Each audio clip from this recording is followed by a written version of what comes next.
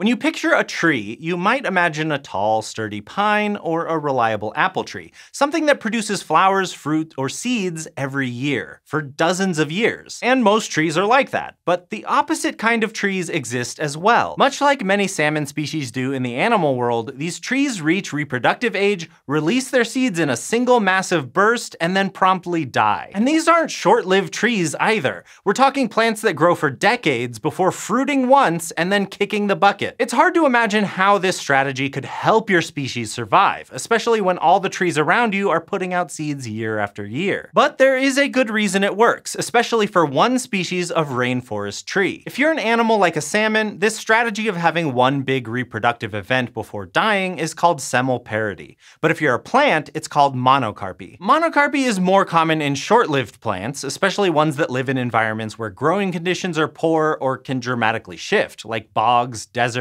or alpine environments. And that makes sense. These adult plants have to take advantage of a narrow window of ideal conditions, especially if they're not likely to survive until the environment is friendly again. Meanwhile, where conditions are stable, you'll rarely find monocarpic plants. And it's even more unusual for a long-lived tree to put all of its eggs in one basket, or I guess its seeds into one fruiting? Putting a ton of energy towards growing into a big woody tree and then dying after one fruiting kinda seems counterproductive. So these stable environments tend to have polycarpic plants, or ones that continually flower. Except the rainforests of South and Central America are home to a handful of monocarpic trees, and one of them is doing incredibly well. It's called Tacagalli vesquezii, and it's so successful it might be the 10th most common tree species in the Amazon rainforests of northern Bolivia. In a 2005 paper, researchers tested how these trees were so plentiful despite reproducing just once, and they had a handful of hypotheses to investigate. For instance, previous studies had suggested that monocarpy in the genus Tacagalli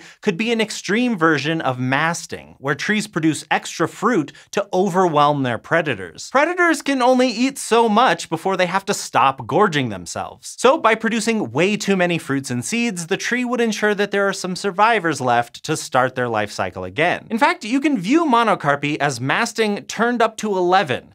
Every tree flowers and produces fruit at the same time, and then they die. Except when the researchers looked at related masting tree species in Panama, they noticed that this strategy didn't seem to make as big of a difference as suspected. Insects and other animals still ended up eating the majority of the seeds, even when released en masse. Also, although T. vesquezii does release about twice as many seeds as the average polycarp, its behavior doesn't look like masting. If this species were trying to overwhelm predators, you'd expect to see all the T. vesquezii in the forest go a long time without reproducing until suddenly, boom, they release all their seeds at once. Kind of like how periodical cicadas don't hatch for years until suddenly every tree in your neighborhood is full of screaming insects.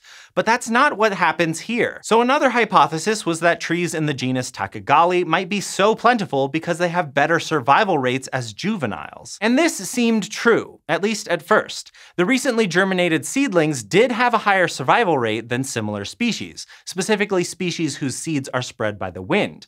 But it didn't stay this way. Once they got a little bigger, T. vesquezii's saplings ended up dropping off, and their survival rates ended up worse than those of polycarps. So there goes that hypothesis. Meanwhile, other researchers studying other trees in the genus thought that maybe it's the gap in the canopy left by the dead tree that led to T. vesquezii's success. They'd hypothesized that the adult trees die to give their offspring more access to sunlight, so that they're not forced to live in their parents' literal shadow. And while juveniles of T. vesquezii do typically occur in bright conditions more often than other tree species found around them, this doesn't explain their success. That's because, like we mentioned earlier, T. vesquezii seeds are spread by wind, so not a lot of them fall directly below the parent anyway. Whether or not there's a gap in the canopy there doesn't matter as much. So this isn't the whole story. And that brings us to a final hypothesis. This last idea was that there are so many T. vesquezii trees because they just grow faster. The thinking was that this tree can put all of its energy into growth until it reproduces. Other trees have to devote a ton of resources into reproduction every year, so they don't grow as quickly. And Ding ding ding, this was the winner. The researchers learned that this tree can grow fast, with its diameter expanding about 4 times faster than its polycarp neighbors. And much like the contractor who built some of my previous apartments, this tree does this by cheaping out on construction material. Instead of putting energy into making dense wood, it produces a lot of lightweight wood and a big leafy crown to capture sunlight. As a result, it reaches reproductive maturity in only 49 years, which sounds like a super long time, but it's shaving about 30 years off the average polycarp reproductive age in these forests. This strategy also means more individual trees will reach this stage because they don't have to survive as long as others. So in the end, more of these plants get to reproduce, and the next thing you know, they're one of the most common species in this rainforest. Like the salmon that pull off an incredible journey to reach their spawning grounds after years at sea, these trees put everything they've got into reproduction. They spend decades growing to towering heights, surviving everything from weather to pests along the way,